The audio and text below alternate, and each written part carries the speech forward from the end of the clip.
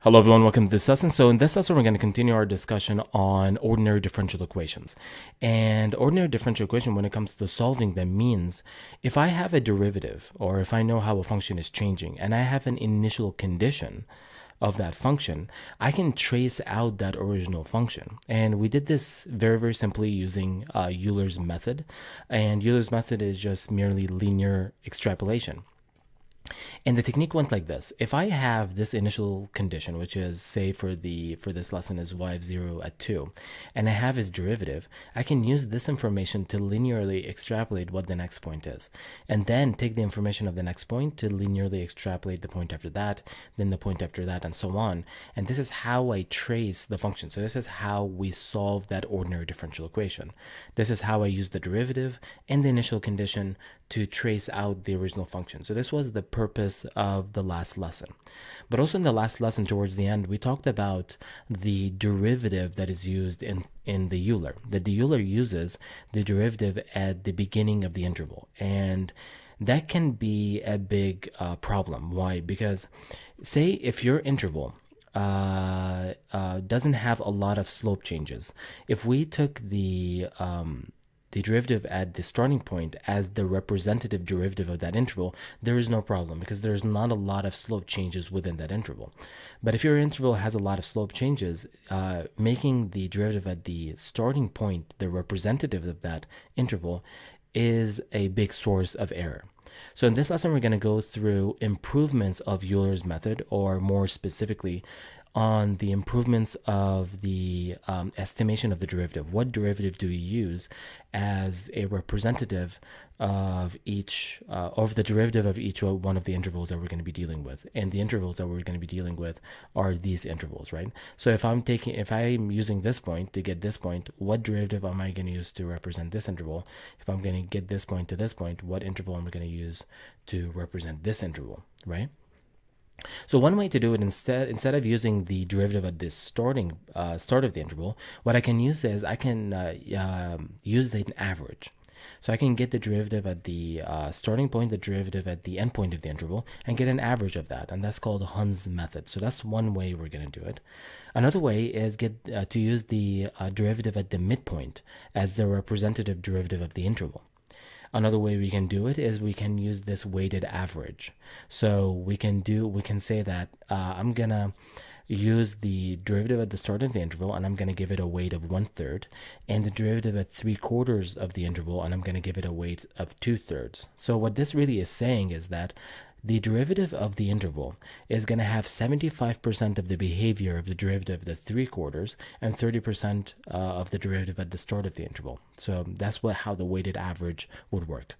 So in this lesson, we're going to apply this to this function, dy dx, sine of t squared times y. And you can see here the difference between this one and the one that we dealt before is this one is not only defined in terms of y, it's also defined in terms of the independent variable t. The initial condition here is y of 0 is equal to 2. And here's the exact solution that we're after. So I actually graphed it here.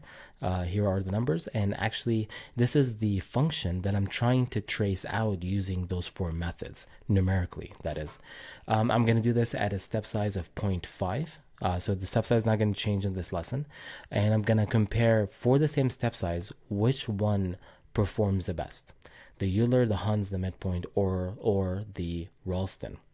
Okay, so let's actually go ahead. I already produced the code for all 4 of them. It's a very, very simple code. So I'm going to go through and explain in detail each one of them. So as you remember, with the code, we had 3 parts. The first part is setting the integration limits. My initial point is at 0, t equals 0. And my final one, I'm going to trace it out till 5. And this is the step size I'm going to be using, 0.5. The first thing I want to do is I want to calculate the number of calculations that I'm going to be doing. And this is analogous to the number of loops that I'll be making. So 5 minus 0 divided by 0.5. Okay, so this is going to be our n. Then with Euler, if you remember, it's just a sum code, right? Y is equal to y plus dy dt. Ty, you can see that our derivative is now a function of both t and y multiplied by h. And this lesson for ease, I actually just coded the function up here, so I can just call it by dy dt instead of just writing this out over and over again. So another change is that here, because in the last lesson we dealt with only initializing the dependent variable y, I also need to initialize this at t because the derivative also depends on it. And also I have to up the t by the step size for every single iteration. So let's actually go ahead and run the code. I associated this code with this column and rows here. So if I run this code, let me actually comment this out so I don't get the Heun's method just yet. All right, perfect. So here we have the line for the Euler. You can see that it captured the trend of the line, but you can see with all that space in between, there's a lot of error, right?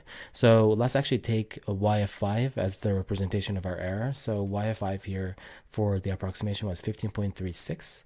For the true is 27.91. That brings us to about 45% error for y of 5. And you can also calculate the errors for the others, but I'm going to take this point as the representative of how well the technique is doing. Now with Heun's, it's just very simple. We're just going to take the average of the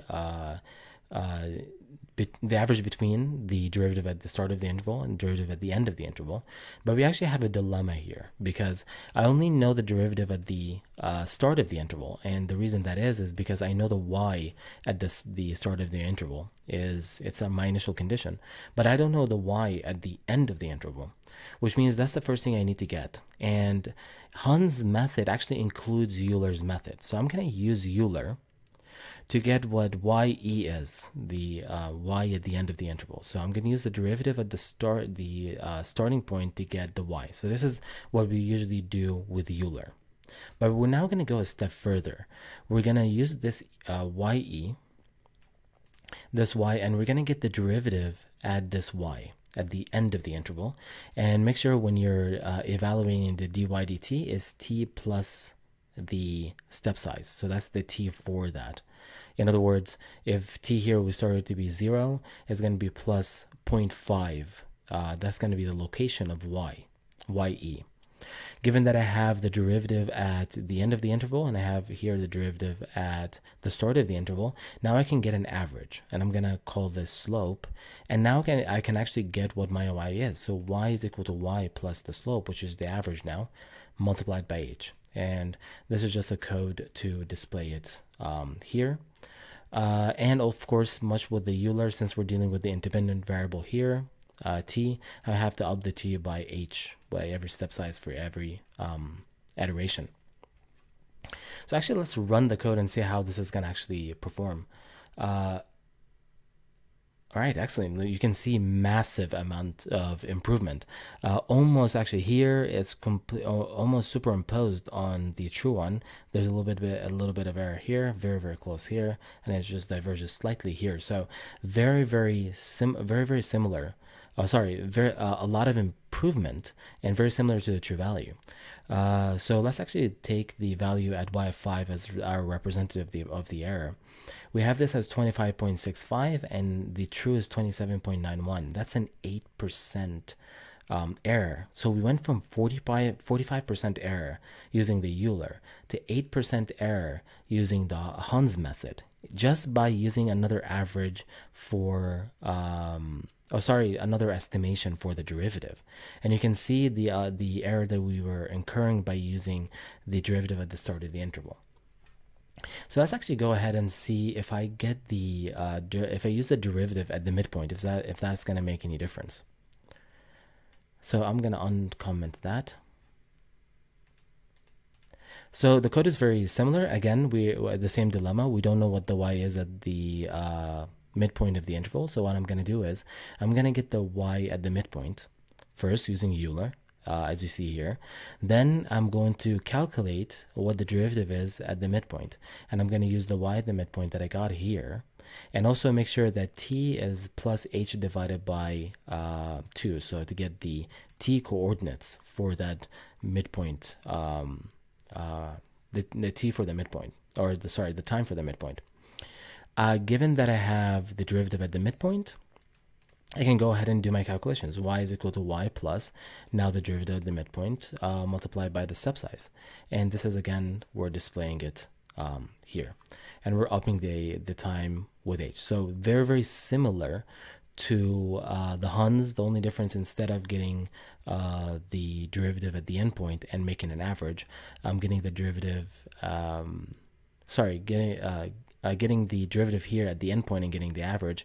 Here, getting the derivative at the midpoint and using this as the representative for the interval.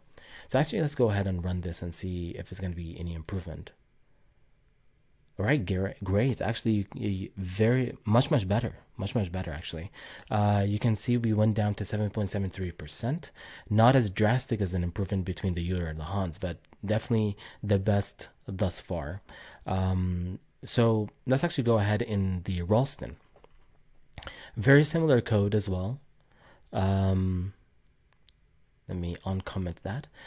So you can see from those derivatives, the one that I don't have is the one at the 3/4. So this is what I'm going to be doing first. So I'm going to use Euler to get what is my y at 3/4 of the interval. Given that I have my y, I can go ahead and get my derivative at this 3/4 and make sure that you have the associated t, the correct t. And then I'll get the slope based on this weighted average. 1/3 for dy dt1, which is the start of the interval, and 2/3 of dy dt 3/4.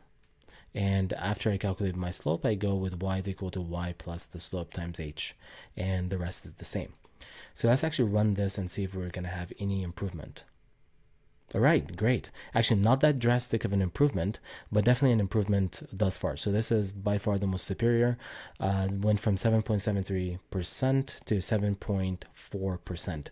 So these are very, very close to one another, but comparative to the Euler, massive improvement, right? So actually, let's recap what we learned in this lesson. So in this lesson, we reviewed what is meant by solving an ordinary differential equation. If I know the derivative of a function, in other words, if I know how a function is changing and also have an initial condition, that is enough information to trace out the function. We had the original function that we're trying to trace out. The exact solution is this function that we have here, and it was the orange line. Euler, we discussed that one of the downfalls of the Euler is the derivative it uses. Always uses the derivative at the start of the interval. So we said, okay, because we incur a lot of error with that, we're going to approximate it a lot better. With Heun's method, it used the average between the start of the interval and the end of the interval derivatives. Then the midpoint method kind of comes from its name, and the Ralston is a weighted average that gives 1/3 to the derivative at the start of the interval and 2/3 to the 3/4 of the interval. We found with the Heun's, it was a massive improvement over the Euler when the error at y of 5 went down to 8.10% from 45%. But when we did the midpoint and the Ralston, despite the fact that they're an improvement on Heun's, there were not that much drastic improvement as between the Euler and the Heun's. But definitely up to this point, the Heun's is the most accurate that we have so far. In terms of the code, we found that when it comes to enacting whether the Heun's, the midpoint, or the Ralston, we're going to actually take advantage of the Euler. So they have the Euler method embedded in them. And with the Heun's, I have to use the Euler first to get what is my y at the endpoint, and use that y to get the derivative there. And after I have the derivative at the endpoint and the start point, now I can get my average. And with my average, I can get a approximation for the y now. With the midpoint, again, going to use the Euler to get the y at the midpoint, then get the derivative at the midpoint, use that in my approximation. And with the Ralston, again, use the Euler to get the y at the 3/4 of the interval, get the derivative there, do this special weighted average, and get what my y is. Okay, so that really marks the end of this lesson. In the next lesson, we're going to go through another improvement. And we're going to go through a class of equations called the Runge-Kutta techniques. And those are actually all Runge-Kutta techniques. So we're going to actually generalize a lot of the techniques that we dealt with thus far. So that's it for this lesson, and I'll see you in the next lesson.